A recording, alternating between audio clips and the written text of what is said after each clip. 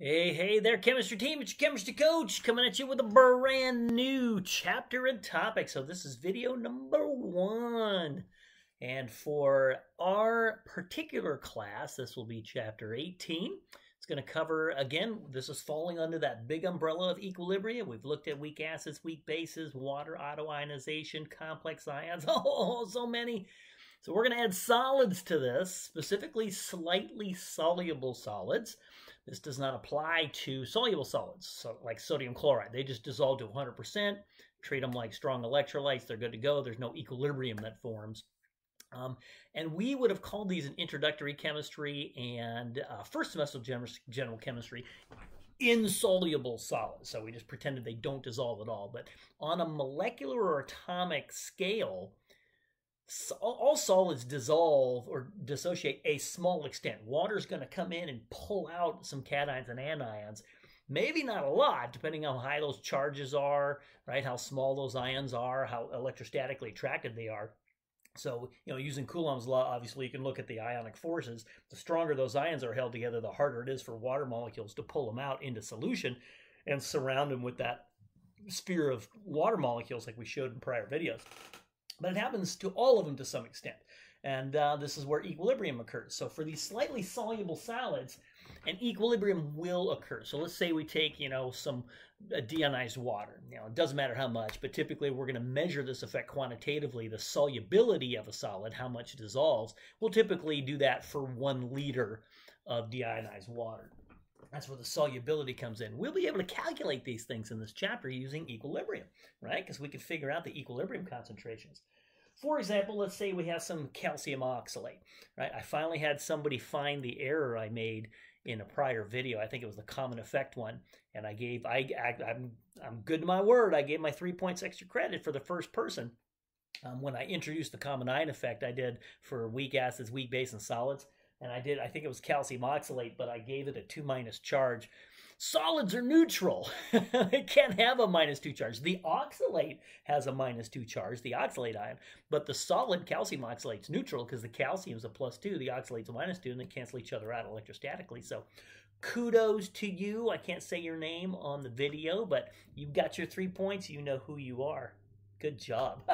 Some of you were scouring for that error. A little minor error, but still, I was like, leave it in there like a little Easter egg. And Easter's tomorrow, so I left a little Easter egg in there for you. Let's take a look. Let's say we got some calcium oxalate. We plop it in a liter of water.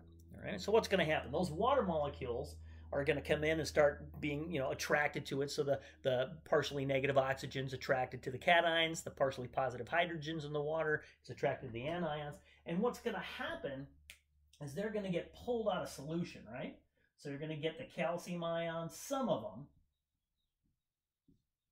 pulled out into solution surrounded by water molecules. You're also going to get the oxalate ions. They're going to go into solution as well.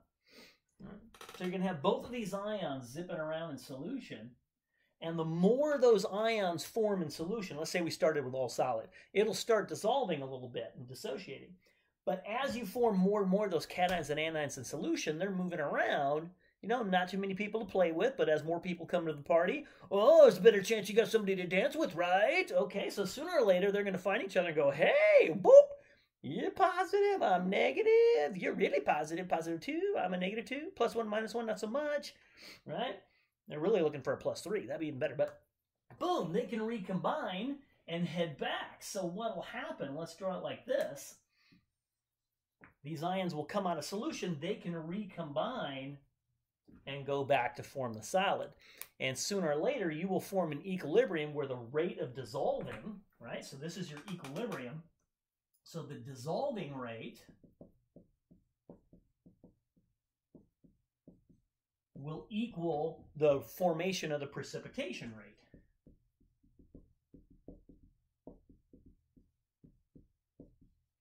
That's our equilibrium.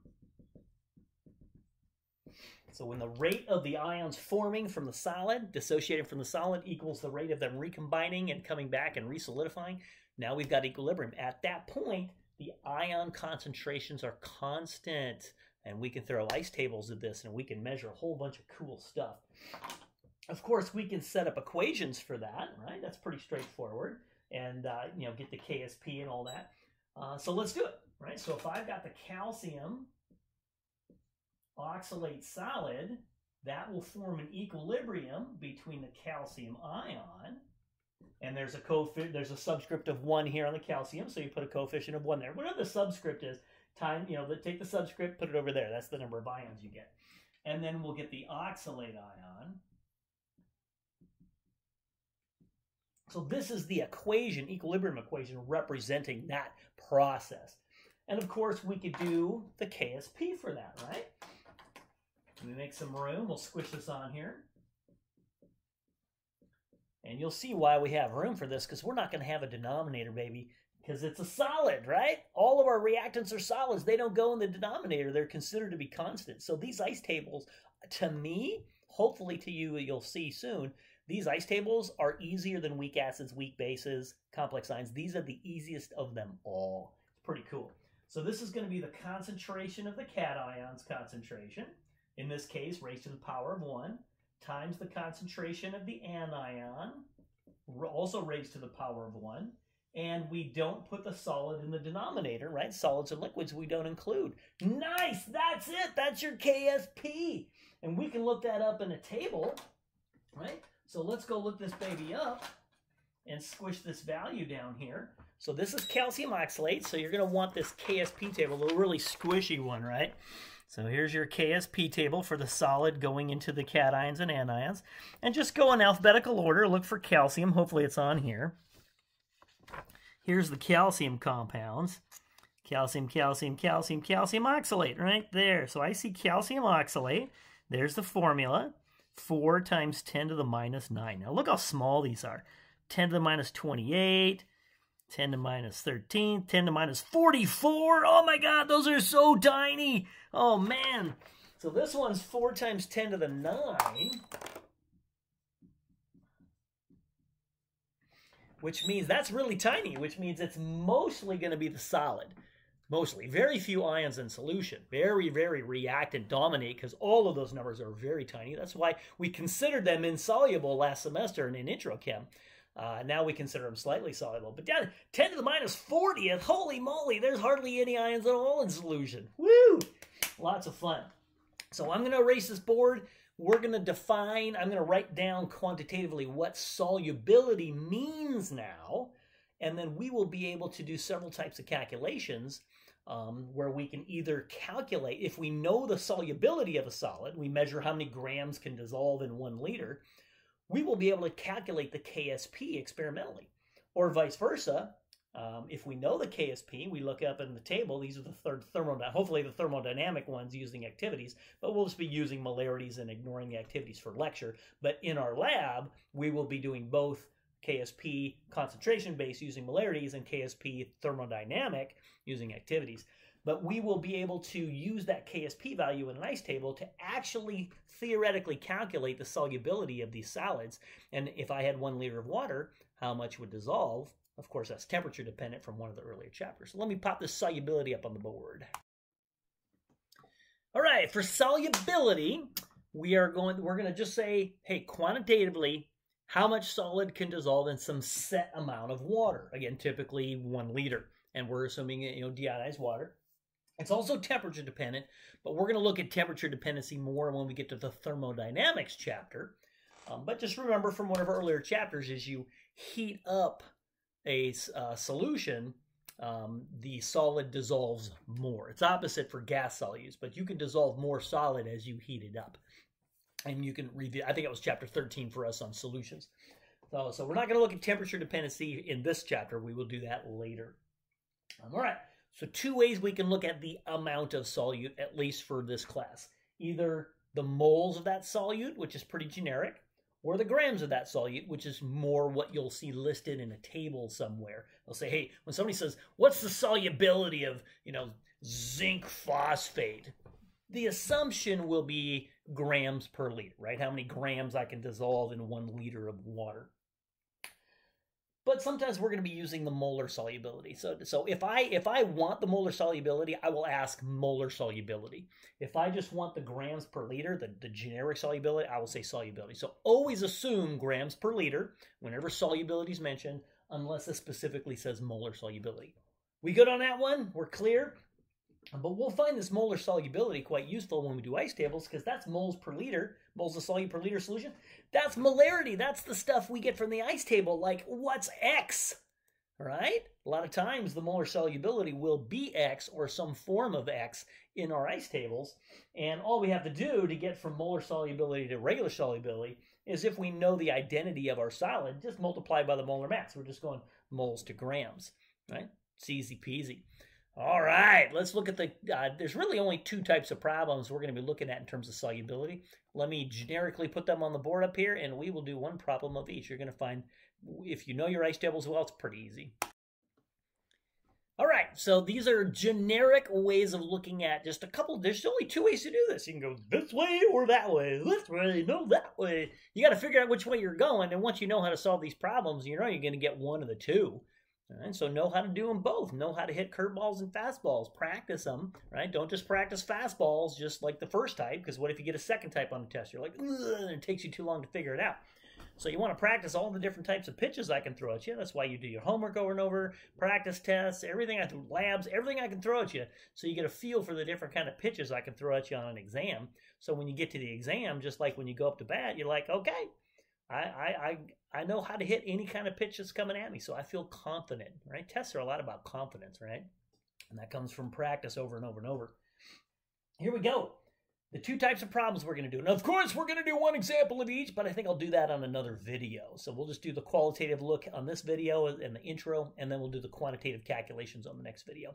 Fun. We love it. You're going to find this so easy. Here we go. We can calculate the KSP. So let's say we have some solid, and we know the identity of the solid, and we look up in the KSP table, and we're like, oh man, I can't find it. And there's a lot on here, but there's a lot more solids than this, right? This is a big table, but not complete. So like on an exam or a quiz, I could give you some solid that's not on that table. Why would I give you a problem where the answer is there, right? I'm not going to have you solve for a KSP if something on that table, because you know the answer ahead of time. So I can find some obscure, weird solid with a KSP that's not on the table. I can give you its solubility. Let's say, you know, hey, 1 times, you know, or let's say 327 milligrams dissolve in 1 liter of solution, right? That's its solubility. Given that solubility, we can back calculate and get the KSP. How are we going to do that? It's a type 2 equilibrium problem. Remember, you want to recognize them. We're only given the solubility, but when you set up the ice table, you'll see that the solubility is the value of X. Kind of like with the weak acids and bases, the pH gives you the value of X, and when you're provided the value of X, that's a type 2 equilibrium problem. So you set up your equilibrium expression, plug in X, solve for KSP. Piece of cake, right? And you'll find it easier than weak acids, weak bases.